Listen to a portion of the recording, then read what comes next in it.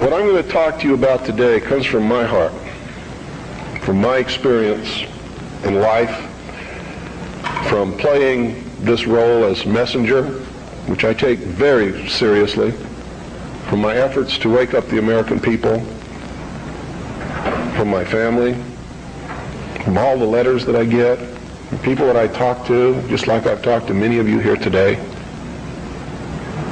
I've learned some things.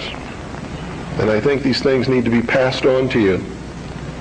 And I think you need to start examining yourself, your agenda, your mission.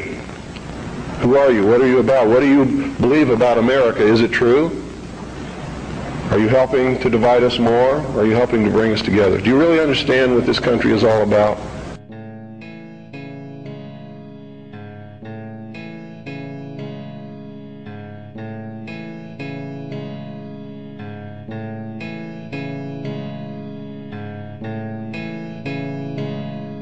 If you listened to shortwave radio throughout the 1990s, you were bound to invariably come across the sound of a captivating voice in the wilderness.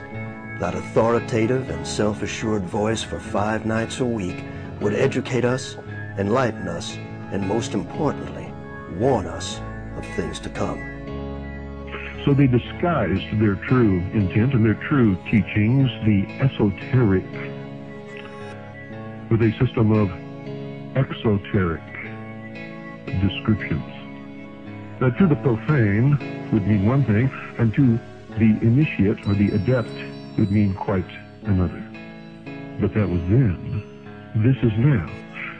What sort of creature inhabits the modern domain? Who is the modern man? That voice spoke to us of matters esoteric and exoteric, political and supernatural, scientific and lawful. That voice was world-renowned author, radio show host, and ex-Naval Intelligence Officer Milton William Cooper, otherwise known as Bill Cooper. I was reared in a military family. My father's an Air Force colonel. He's retired now. He was a command pilot. And I traveled all over the world, lived on military bases for most of my life. I was really an indoctrinated individual, you might say. I was as establishment as you could get, as gung-ho, pro-government, pro-America, pro-military. And that's why I went into the military, because that had been so much of my life. I went into the Air Force. I was in the Strategic Air Command for 4 years as an aircraft and missile hydraulic technician. Bill left the Air Force in 1965 to join the United States Navy. Cooper was a member of the Office of Naval Security and Intelligence, serving as a harbor and river patrol boat captain at Da Nang and the Dong Ha River Security Group, Qua Viet, Republic of Vietnam. William Cooper was awarded several medals for his leadership and heroism during combat, including 2 with V for valor. He served on the intelligence briefing team for the Commander-in-Chief of the Pacific Fleet. It was during this time Bill would witness something that would forever change his life. While we were on a transit from the Portland-Seattle area, on the surface, I actually saw, I was the port lookout, and I saw the most incredible thing that I think I've ever seen in my life.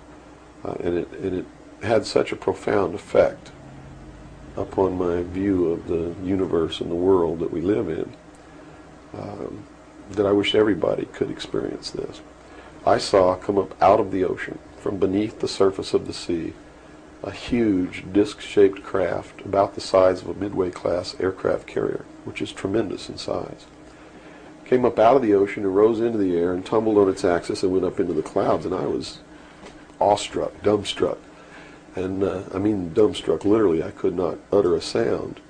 And my first impulse was to tell the officer of the deck that I'd seen a flying saucer, and then luckily for me I couldn't talk. So I told the officer of the deck that I'd seen something about 15 degrees off the port bow at a relative distance of about 2.5 nautical miles. And he began to look in that area. And the starboard lookout had heard me tell him this, and he began to look over there. And it did something that as far as I knew, was absolutely impossible.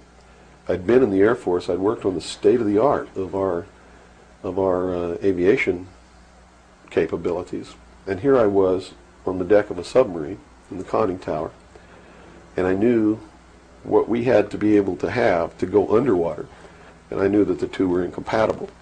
Here's something that came from under the water and flew in the air and performed maneuvers, and then came back down and interfaced with the water at tremendous speed and remained intact, which realistically it never touched the water. The water sort of magically opened up in front of it, but something had to interface with that water. Anything that we had that interfaced with the water in that manner would have been disintegrated. It's like hitting a brick wall. So I was looking at a technology that, as far as our laws of physics and what we knew at that time, didn't exist. This was in 1966.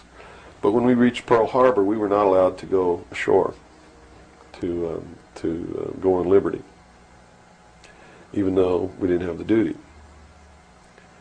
And about 2 hours after we berthed at the submarine base, a commander from the Office of Naval Intelligence came on board and debriefed each one of us individually in the captain's stateroom.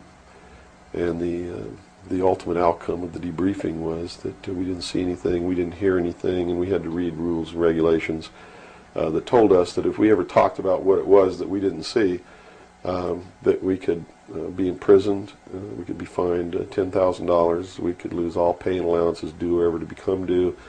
And I learned at that moment that the United States Navy didn't want anybody to know about what we saw, and that severe consequences could come down around the neck of anybody who did.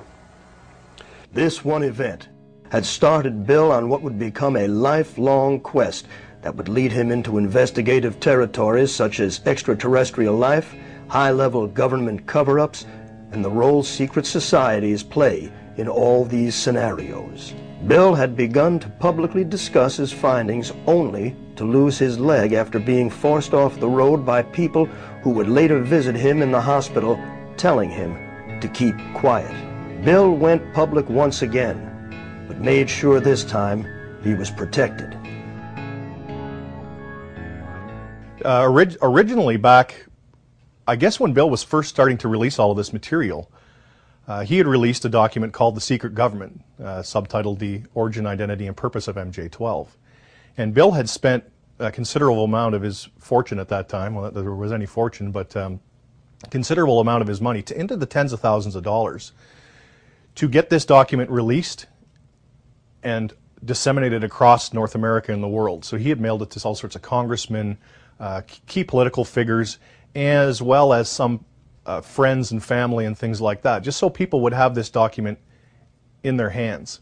And that's how I protected myself, or at least that's what I thought would protect me, and so far it's proven to be right, was that if I got literally in front of the public overnight, in front of a large public, that they wouldn't do anything to me because it would substantiate what it was that I'm saying. And they certainly don't want to do that. It would also create a martyr. And martyrs create tremendously dangerous political movements that they don't want that either. So literally within a 24-hour period, I spent $27,000 mailing a thick packet of information all over the world to people I'd never heard of, didn't know. We went down and got some mailing lists and just mailed this stuff all over the world. And I've been in front of the public ever since. So I think basically those are the reasons. They don't believe that the public's really going to listen to me, and so far that's been true. There is a small group of people all over the world who are awakening, who are beginning to understand that they've been living their life in fantasy land, and who are actively seeking the truth. But by and large, when the secret power structure says, as I've put in the first chapter of my book, right out of one of their own technical manuals, that a nation or world of people who do not use their intelligence are no better than animals who do not have intelligence, and thus are stakes on the table by choice and consent, they're absolutely right about the majority of people. Bill